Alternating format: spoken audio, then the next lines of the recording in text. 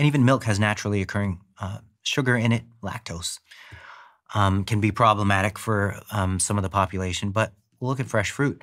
I've actually heard people vilify fruit because it has sugar. And it's one thing to take an idea and put out a plausible claim. Okay, so yeah, it's got sugar.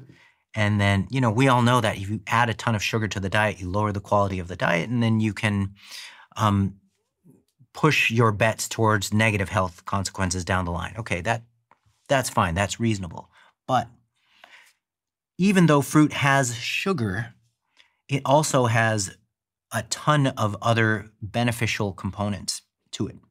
And it's in this low-calorie, high-water, high micronutrient density package that is satiating and displaces stomach space for otherwise junky foods that a lot of people would have consumed instead of that fruit.